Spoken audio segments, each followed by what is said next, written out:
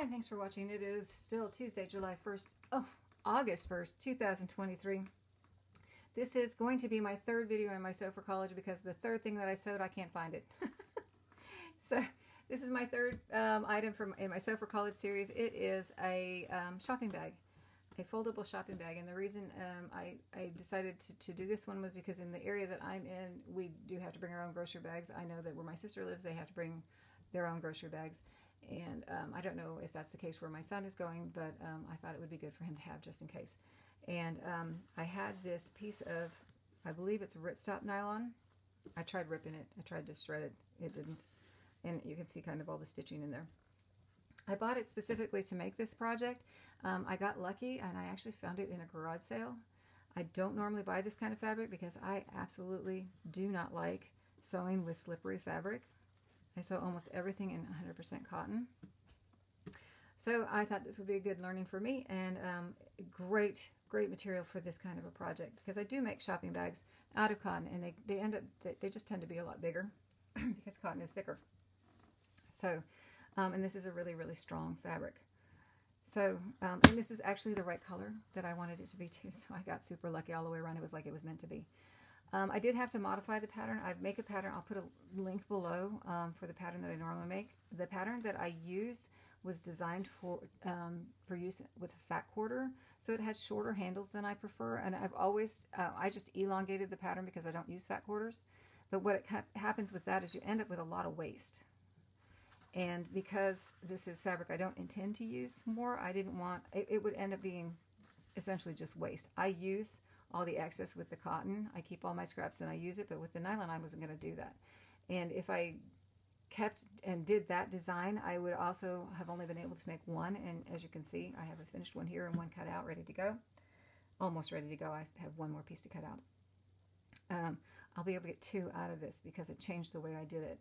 On this one, what I ended up doing was I looked at my commercial bags and I found that I could actually change the pattern to make it work. So I did. I shortened the handle way down on the body until it's just 3 inches across, and then I made handle, they're essentially handle extensions. I just cut 3 by I think this ended up being 16-inch pieces of fabric that I will attach here. So one of these straps pieces will sew to one of the body pieces, and there's 2 for each piece. This is the lining, so the lining will just stay the way it is. And the way I decided to make it so, because my concern there would then be strength, is I will sew it together. I did sew it together, but I sewed with a really large seam, so 5/8 to half an inch to 5/8. Anyway, sewed with a large seam, and then almost like a flat felled seam, what I ended up doing was I opened the fabric. So it's stitched here. I opened the fabric and then I folded this down and then folded it again down, and then I stitched across this fold and the inner fold here. So it was stitched here and here plus the original seam. So pulling on it, it feels like a really strong seam, and I know flat felled seam is really strong on that one. So the difference is on a flat felled seam you would trim one side of these down on that. So that's how I compensated for the fact that I liked the fact that it was there was only one seam in the other bag, but it's really nicely built, and that's kind of the way I'm making up for it. Let me move that all out of the way. Now this I sewed on incorrectly on this bag, and so I'm actually going to sew another one and sew it on later. That loop should have been right there, and I messed it up. So I will actually make another one where the raw edges aren't exposed and sew it on right there. So there's a loop right there, and that's so that you can hook it onto different things and carry it, without even thinking about it. So the bag itself is folded in, and when you fold it nicely, it just folds right into the bag. This little bag, which is on the inside of the bag, so it doesn't flap around while you've got your groceries in there. So it has to be on the inside.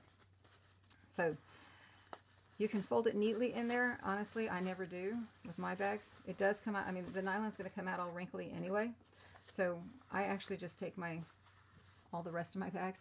I don't have bags for all of them. They're not all designed this way. But I have a pocket in my purse. I just take them and I literally shove them in, which is the same thing you can do here. Is just take it all, oops, inside out, and shove it in. Sorry, phone's going off. In the bag. Sorry, that way. Anyway, you get the picture. It can just be shoved in there. So this is, when you open it up, it does come inside out, and you just flip it right side out. The other thing I didn't do is on a lot of my bags, they're not boxed, so I just said, you know, I don't miss it. The fabric expands just nicely, so I'm not going to box these ones. If I did, I would do the triangle method anyway, and not the cut corners method, so the square method. I would open the triangle, and I would not, it's not going to work for me because it's nylon, it won't come apart. So match seam to seam, sew across, and traditionally you would cut it. That's going to give you raw edges. You could French seam it, which would be fine too. I personally would just sew across it if I wanted to box it, and then I would lay this down on that base seam and stitch this part to the seam. I've done that on another bag, and it works out just fine, and it looks just fine. All your edges are not raw, and maybe you get a little more strength out of that in the corners, which is probably where you need it least, but still. So here's the bag. Big yellow bag. I'm not sure that you'll be able to see it in camera. Poke the corners out. And I'll show you as much as I can get in on camera. There it is. There's those finished straps right there.